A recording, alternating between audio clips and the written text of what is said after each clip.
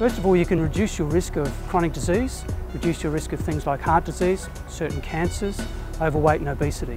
So there's lots of good reasons to consume plenty of fibre. There's so many different benefits of fibre. What we've known for a long time is that fibre is associated with less risk of being overweight, less chances of getting diabetes and heart disease.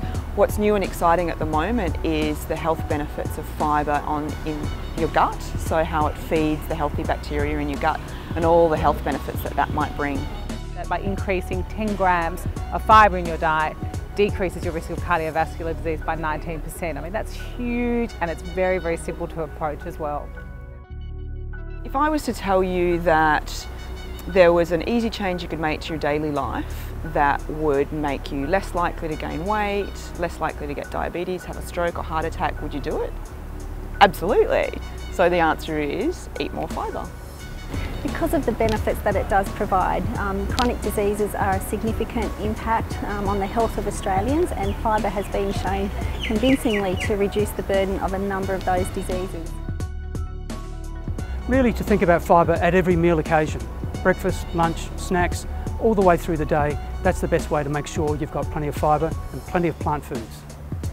I think eating a plant-based diet is a great way to start, but also eating a variety of plant foods every day. There's lots of tips and tricks that you can do to eat more fibre, but I think if we're eating regular meals and making plant-based foods the centre of most of our meals, then I think we'll be well on our way to eating optimal amounts of fibre.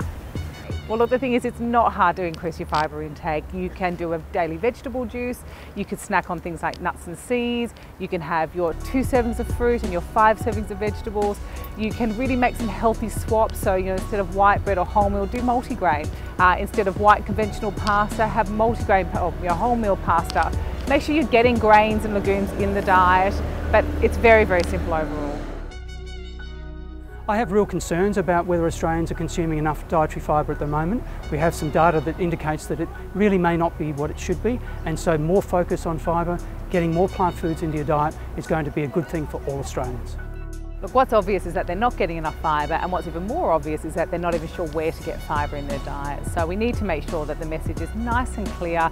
It's all about having a whole food diet, having lots of good grains, fruits and vegetables, legumes, nuts and seeds, and we need to make sure people are getting that 25 to 40 grams of fibre a day.